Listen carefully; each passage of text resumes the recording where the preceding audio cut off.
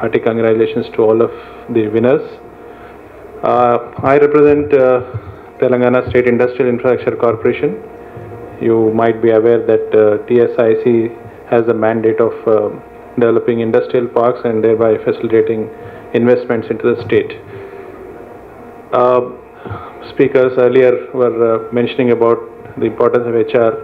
I would only harp on one point that HR, as we are all aware, is very, very important. It is the cornerstone of any organization, the HR department, but also the most envied one and also the most criticized one, perhaps. You have equal number of enemies as friends. Government, for instance, is perhaps the largest employer anywhere. For instance, in Telangana, the state government employees are in the order of 4 lakhs and above. In fact, Sir heads Energy Department, Sunil Sharma Sir.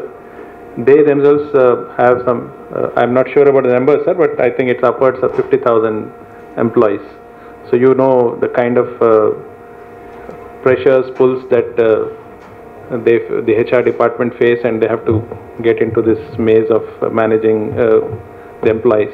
Pravinji was mentioning adaptation to technology, I think, is a way ahead for HR, and this will lead us to simplify our working and take us forward in many ways.